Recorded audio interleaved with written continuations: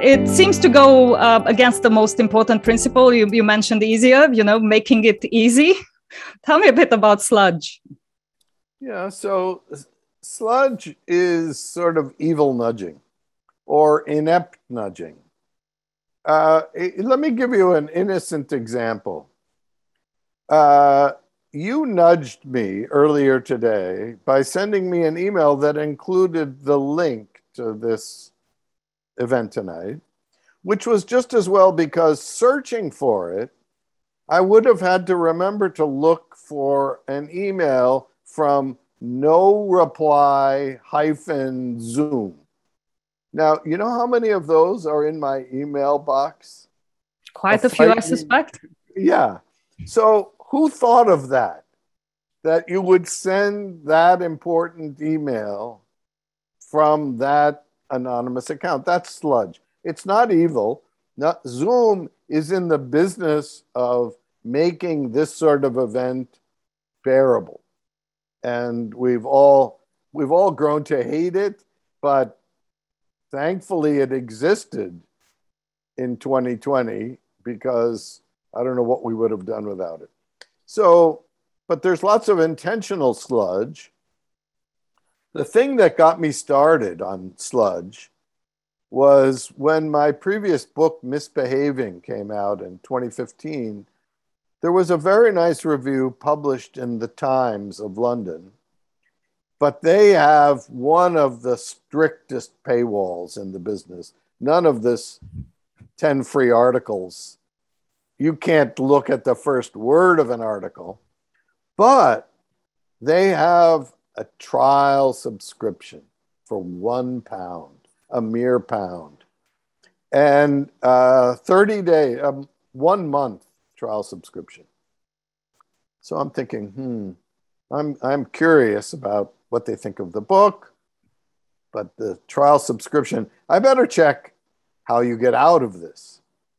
So I look at the fine print and I see, in order to unsubscribe, which you better do because they will automatically resubscribe you, you have to give a credit card for that £1.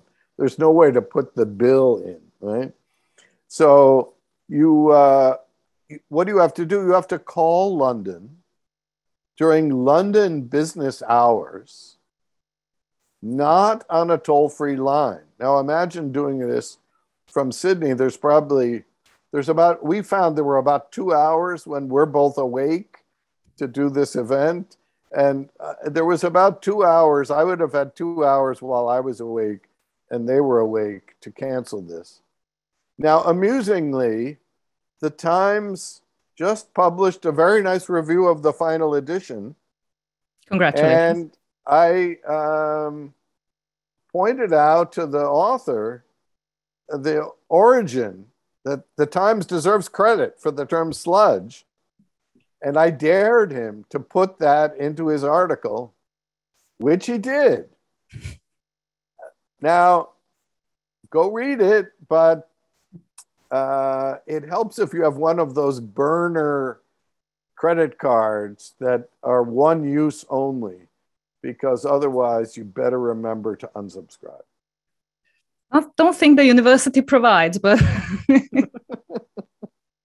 let me follow that up with the question that's been asked a couple of times in the audience, because there have been many nudges implemented by governments and by many employers that have a very sludgy flavor. How do we reduce sludge in organization, especially when it comes to really important things? Well, I think in the private sector, one of the biggest sludge emitters is the Department of Human Resources. And it's not completely their fault. I mean, they sort of are the part of the organization that makes sure that all the rules are being followed. But, even so, here's an amusing and fairly harmless bit of sludge. I have a university credit card, and I bought something on Amazon. And then for something for my office, didn't like it and sent it back. And by the time the report came in, the charge had already been refunded. But I still had to provide a receipt for the zero balance so that they could scratch it off. Why they needed to know what it was that I didn't spend any of the university's money on is a mystery to me.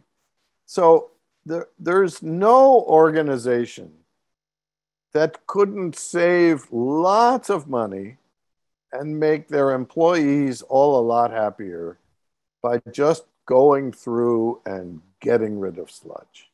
And I must say, I haven't been successful at eliminating it at my university, although they're pretty good about these things.